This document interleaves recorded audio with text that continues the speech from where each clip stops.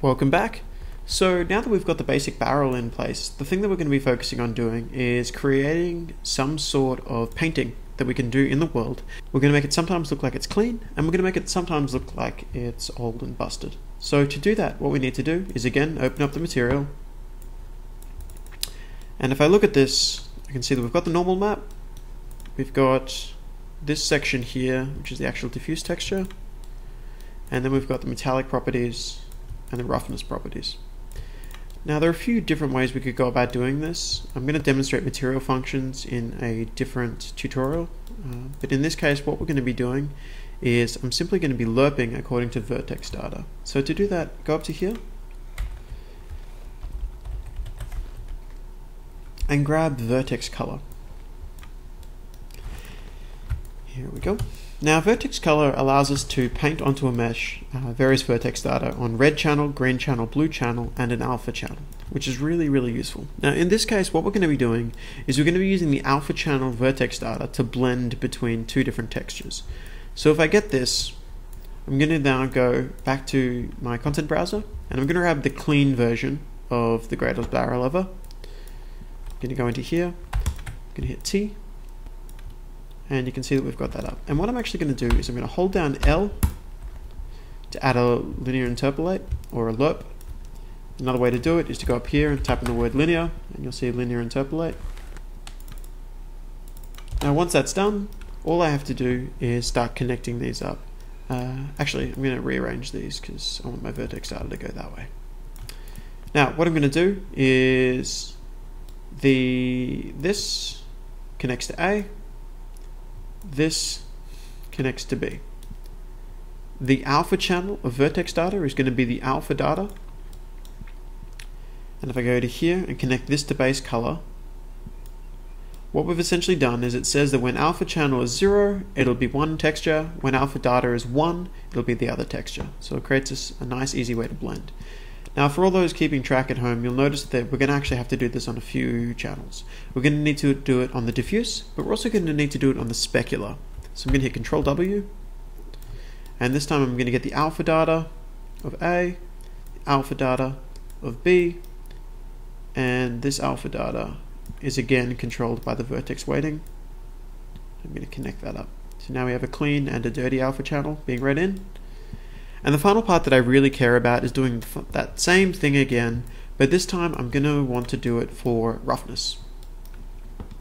So to do it on roughness, I simply do a lerp again. This time what we're actually going to do is, I think when the barrel is new and shiny, the roughness value I'm going to want to be at about 0.4. But when it's old and busted, we're going to go to about where we had it before with 0.9. So 0.4 is going in the A channel, 0.9 in the B channel.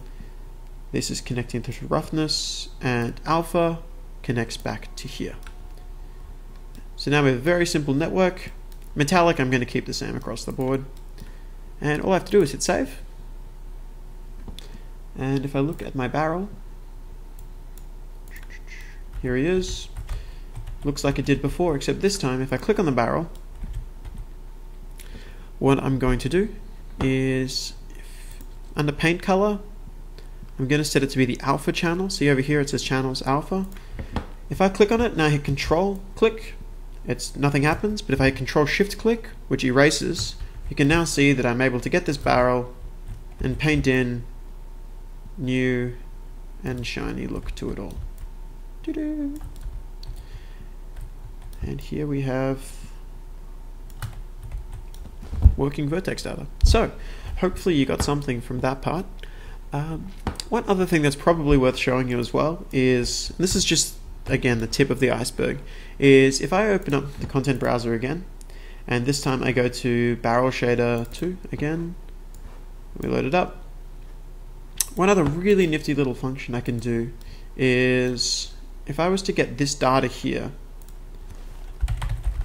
and do a blend overlay. So I'm just I'm going to add the blend overlay. This is going to connect just before the base color. I'm going to drag this way a bit. So the blend overlay goes here.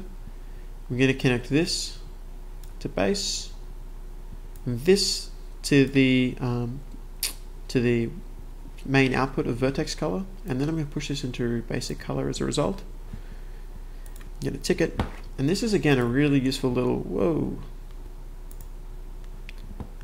and this is again a very useful little function, because what I can do is with that in play, I can now hit save, go back to barrel of tutorials. Here's my barrel, but watch what happens this time. If I was to get red data, if I was to check red, I'm now actually able to remove or add red data to it, so I can make this barrel now the blue barrel version. Or I can make it look like it's been stained of some descript there. If I go red, green, and blue, I can now collectively add it to it, darken elements of it, and you could use this for all sorts of things. Like if you wanted to, you could blend the red channel using one texture, the green channel using another, blue using another, and alpha using another to paint in rust, to paint in mold, mildew, that kind of things, or even like a leak on it. It's really obviously it happens on an asset by asset basis, but it can be a really, really powerful thing. So I do strongly recommend you mess around with it a little bit if you're looking at getting involved with the shaders in Unreal Engine 4. Otherwise, good luck with the rest of it, and let us know if you have any issues. And please, please, please follow us on Facebook and Twitter, and don't forget to subscribe, because, warm and fuzzy feelings. Thanks, guys. Bye.